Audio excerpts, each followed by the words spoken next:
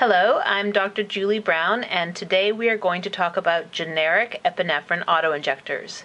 These are the three generics that are available currently in the United States. These two are generics for the Mylan EpiPen, and this one is a generic for Adrenaclick, even though Adrenaclick is no longer available.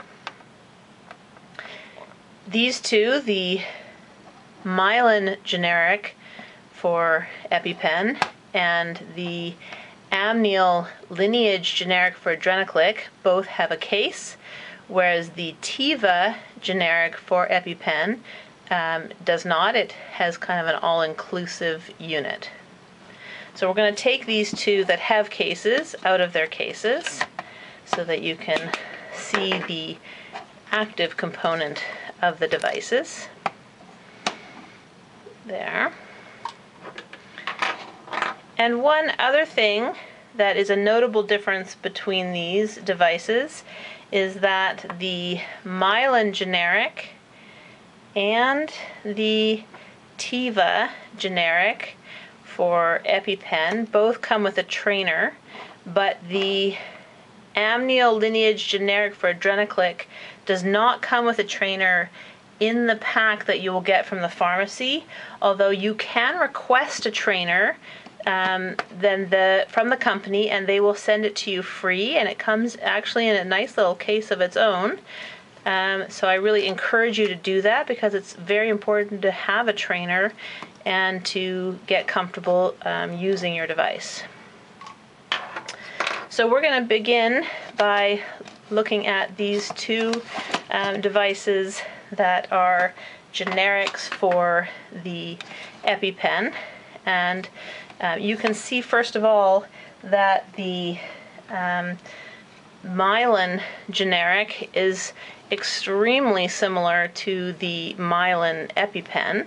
In fact, the only notable difference is that EpiPen has EpiPen written across the label, whereas the generic does not. They are in fact identical in every other way. The device underneath the label is identical. The instructions for use are identical. The Teva generic for EpiPen has a number of differences.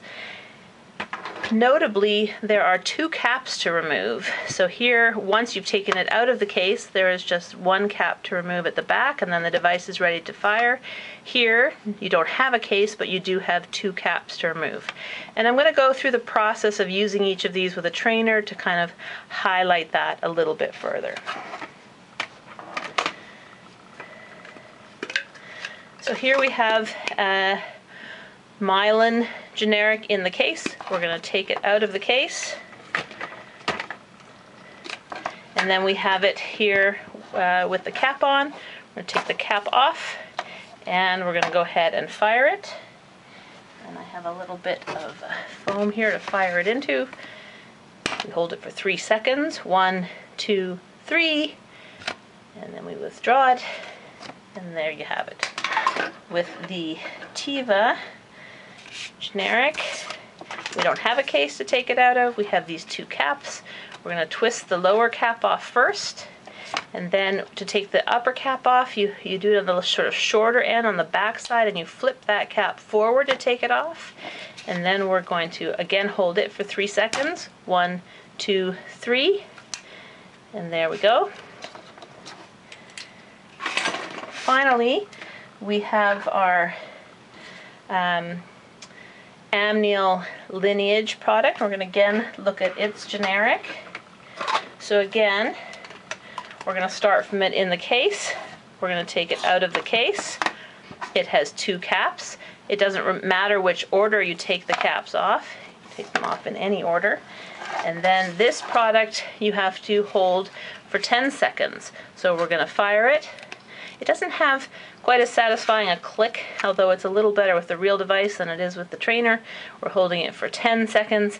And then when we remove it, when it's the real device, you're going to see an exposed needle there. So for safety, we're going to put that back in the case so that we don't put ourselves at risk of a needle stick injury. And there we go. We have used all 3 of those devices. The most important thing here is that you are comfortable using the device you've chosen. All 3 of these devices have the same needle length.